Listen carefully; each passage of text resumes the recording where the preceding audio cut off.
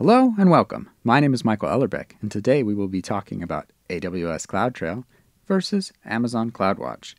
Both AWS CloudTrail and Amazon CloudWatch are part of the management and governance category. AWS CloudTrail is the newer of the services and was launched in 2013.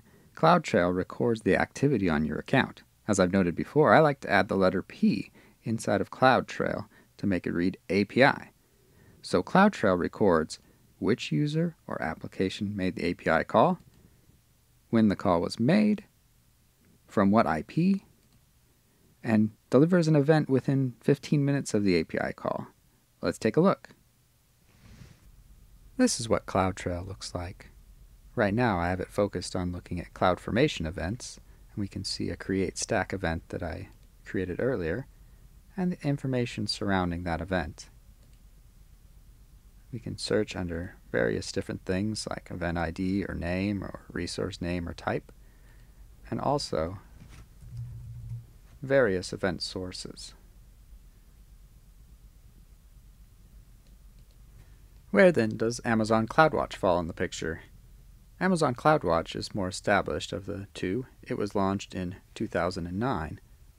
It lets you monitor cloud resources and applications, collect and track metrics, log files, and set alarms, system-wide visibility into resource utilization, application performance, and operational health.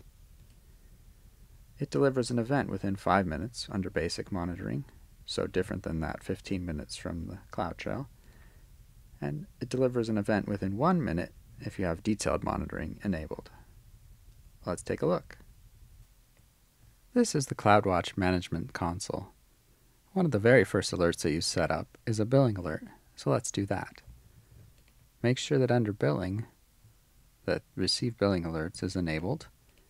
Also, make sure you're in the North Virginia region.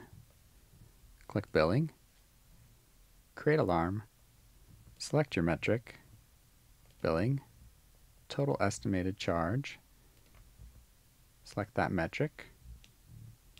Let's do greater or equal than $1. Then we select an SNS topic. I've created one for billing. And then we're going to give this a name.